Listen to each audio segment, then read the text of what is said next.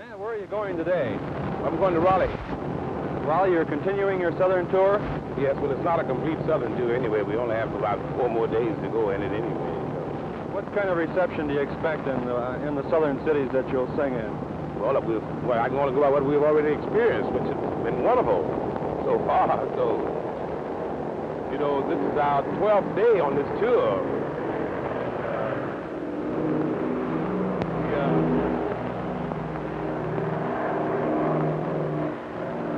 Never have to go through this on stage. The reaction has been wonderful. You know, we started this tour last Easter Sunday in Texas, and we swung through the mid-southern states, and it's been all right so far. You don't expect a repetition of what happened in Birmingham, then?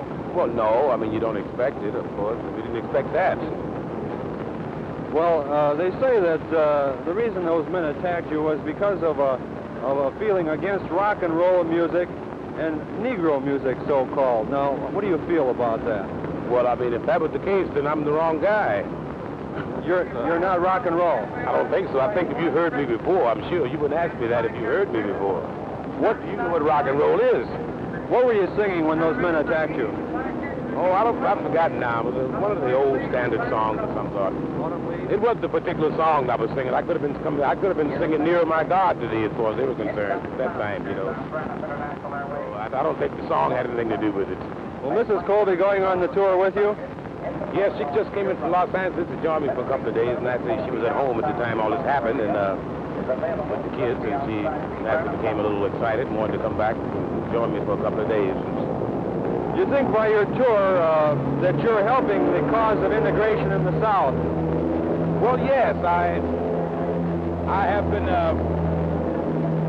asked by a lot of people, why do I play to segregated audiences, but you see, in my profession, I'm an entertainer, and I think in playing to all types of audiences, and particularly being a Negro performer, and you're having white as well as colored audiences, you're helping a lot to bring people together. And you just can't say if you just turn your back on it completely, because I have no jurisdiction over the law. Of course, I don't condone the segregated audiences. I never have, but I can't in my own voice just walk out on the stage in any state and just say, I demand integration, because we have a Supreme Court and everything else trying to settle this issue. So I don't see why people expect for me to be more powerful than any law that we have in the land, because naturally I'm for it. Integrated audiences, and I hope that in the near future, with the public relation work that we are trying to do as entertainers, will help that.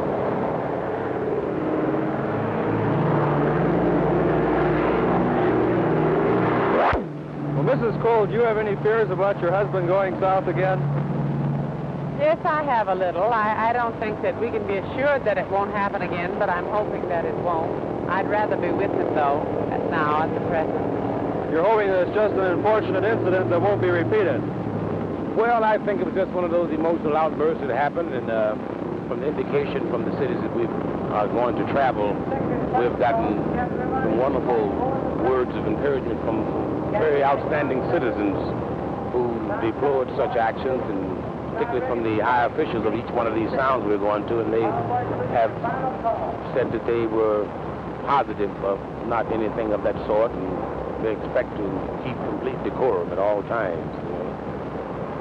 So, here we go. Thanks very much, and lots of luck on your tour. Thank you.